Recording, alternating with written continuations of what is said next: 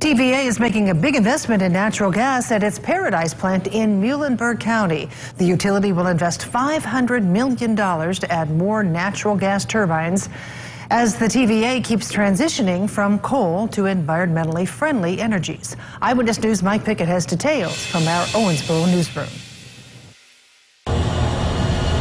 Nearly 4 years after the TVA turned on its first natural gas turbines in Muhlenberg County, word comes more are on the way. Our coal facilities are perfect fit for natural gas because we already have the electric infrastructure already in place. The company plans to invest $500 million to build 3 more natural gas-fueled combustion turbines at Paradise. The TVA will make a similar investment at its Coburn, Alabama plant.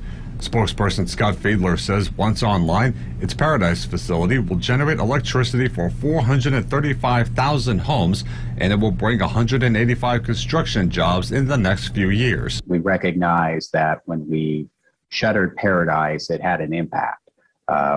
What we're focused in on is bringing the jobs and investment back into the community, and this is part of that plan. The addition also happens 2 years after the TVA made a controversial decision to shut down its last coal-fired unit at Paradise. Demolition of the coal-fired plant started earlier this year. Fiedler says adding more natural gas acts as a bridge to renewable energies as the company tries to reach a goal of 80% carbon reduction by 2035. What we need is a bridging fuel, natural gas, which gives that high reliability. It's instant on. We turn it on when Mother Nature gives us a curveball and sends clouds over the solar panels. So it's always there, always on, and always reliable. The new units are expected to be running by the end of 2023.